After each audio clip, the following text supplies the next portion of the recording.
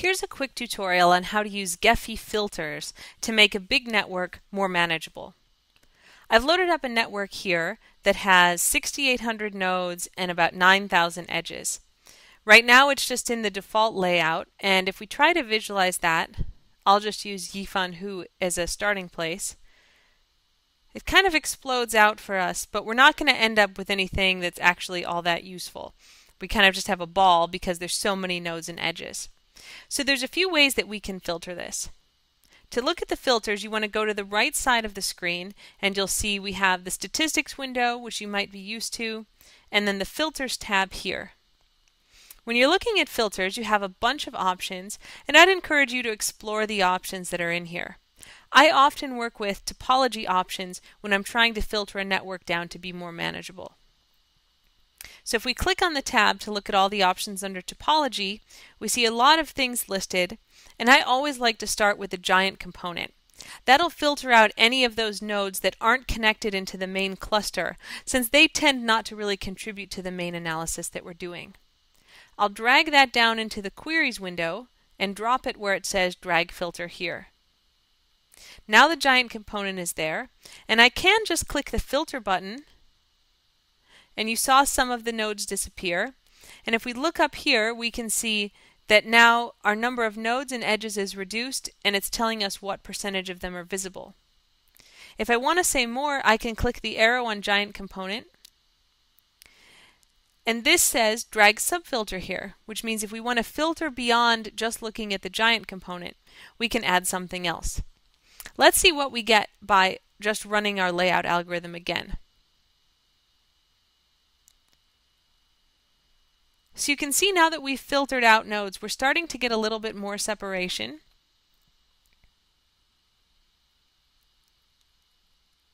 And if we click the zoom here to fit this more in the window, we're starting to see some patterns emerge. Specifically, we're seeing a lot of these fan-like features. And this happens when you have a node that's connected to a lot of other nodes that don't have any other connections. So basically you have a hub that's connected to a lot of nodes with a degree of 1. This network happens to be built out of email communications, and so essentially we're hitting the edge of our data set. We have data for this node, and we know that it's emailed all of these people, but we don't have any data for them, so we don't know who they've emailed back.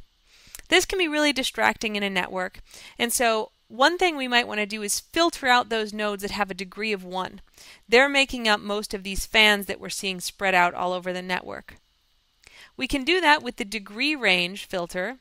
We're going to drag that into the subfilter. So first it'll do the giant component, and then it will filter the degree range.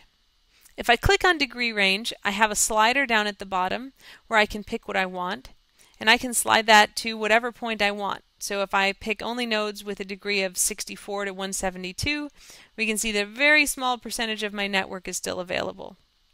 What I actually want to do here is just nudge that up to a degree of 2, and now my network is a lot smaller. Again, if we look at the nodes and edges, we've dropped down to about 30% of the nodes and about half of the edges. And that gives us a much more manageable network. So if I run the layout algorithm again, our network is going to contract and lay out into a much more reasonable shape. Now what I can do is actually run some statistics. You want to run the statistics after you've done the filtering, because otherwise you end up with statistics on the whole network that aren't really reflective of the graph you're looking at. So first I'll zoom back in so we can see all of what we're looking at. Then under statistics, I'll run the network diameter. That'll give us betweenness and some other centrality measures. And then finally I'll run the modularity. I think for this network a value of 5 for the resolution tends to work best. Once I've run that, I end up with 9 communities, which is a good number for visualization. Finally, I want to apply that. So I'm going to color the nodes by the modularity class, which will color them by cluster. This is the initial set of colors it gives, and I usually just default to that. Note that every time you rerun this, the modularity class colors will change.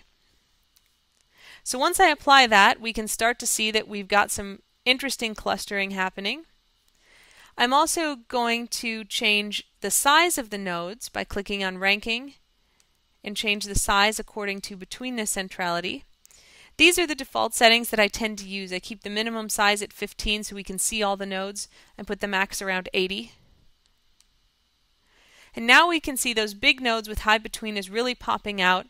The nodes are a little bit bigger with that minimum size of 15, so the colors become clearer. And now we have a really interesting picture to look at. If you want to finalize this and make it pretty, we can go to the preview window, click refresh. So if we change the edges to rescale the weight so we don't have those huge edges dominating our picture, uncurve those edges to make it a little more natural looking. Now we've got a really nice network where we can clearly see the colors that represent different clusters of people, and that gives us some insights to start probing the content of the network a little more deeply.